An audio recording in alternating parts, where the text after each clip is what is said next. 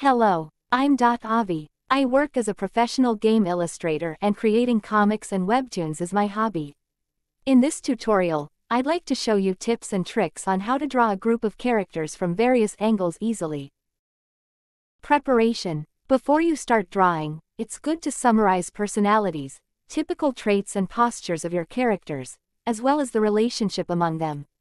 It will help you create an interesting composition true to the characters' personalities.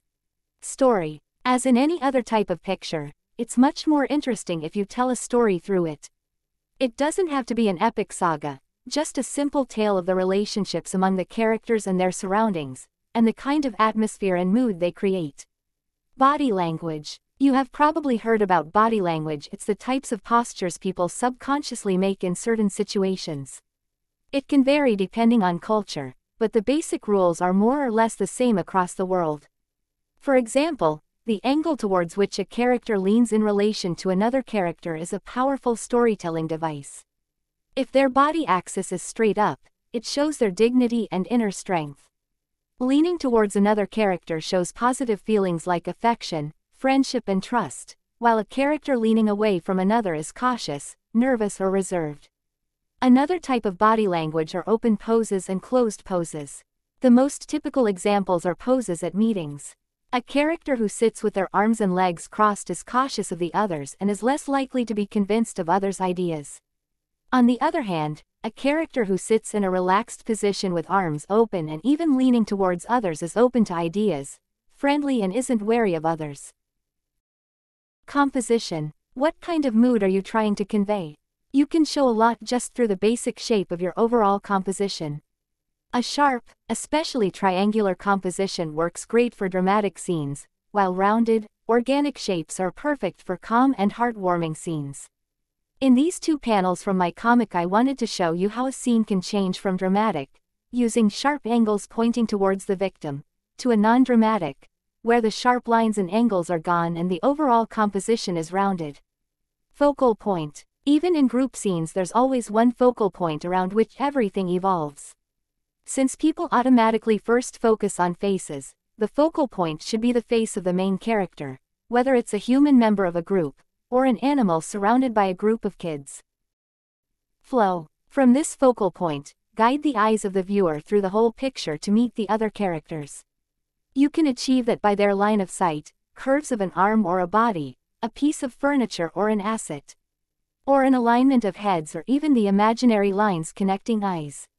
Sometimes, the focal point is clear, like how the curves of the bodies of the choir of cats point towards the character's face. Sometimes it may seem like the focal point is an inanimate object, like this pine cone that the girl's pointing at and everybody looks at. However, the cone points towards the girl's face, and because humans first focus on faces, the focal point is her face, despite everybody looking at the cone. In these two examples, various elements are used to emphasize the flow of action.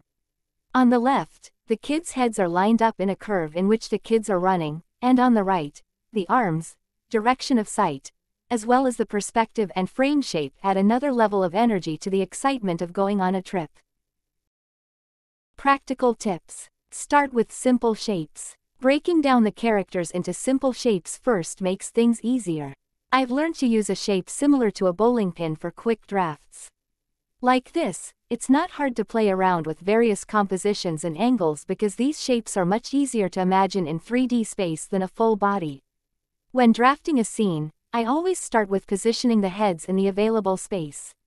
That way I can ensure that the most important part of a character is visible even in a cramped space like inside a car. To add the previously discussed flow, I try to place the heads to form a curve, which always makes the image more interesting not only by enhancing the composition. You can also use it to convey something.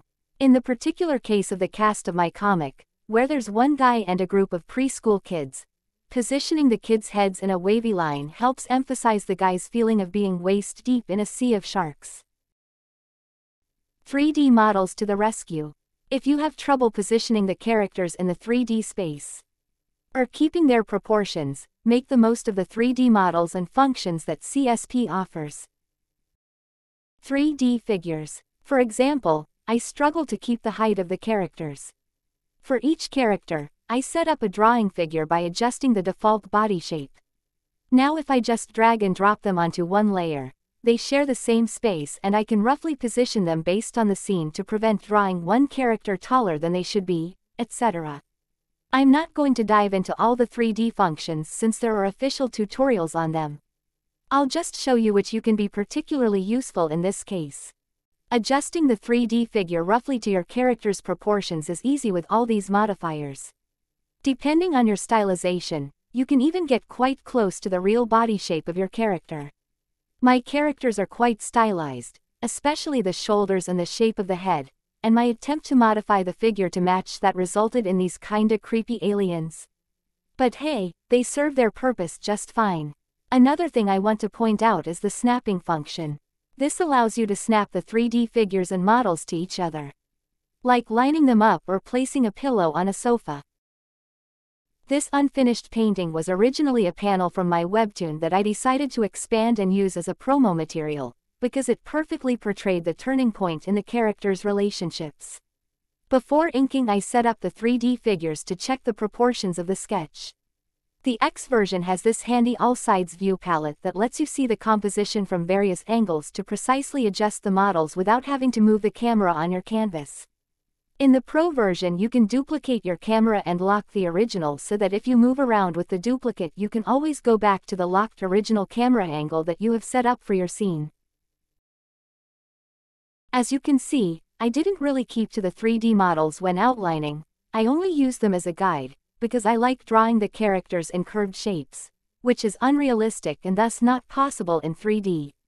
Also, there are some inevitable technical imperfections that you don't want to transfer to your drawing, like the deformed heads and feet due to the exaggerated perspective. 3D models. Another great feature is that you can place other 3D objects in the same 3D space on one layer, effectively making a whole scene. I'm not good at drawing technical stuff, so I use this car model. By adding the figures, I can check the proportions and adjust the sketch before inking. Similarly, there's this scene where the kids fell asleep atop the guy on a sofa after partying all night.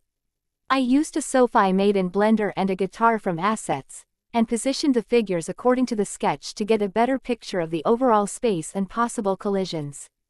Most 3D models can be readily used as part of the background if you set up the lights and hide the figures.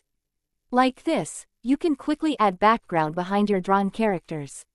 Conclusion. These are the tips I wanted to share regarding drawing groups of characters. I hope they were useful to you and helped you boost your courage to draw illustrations of your characters together or even start a comic.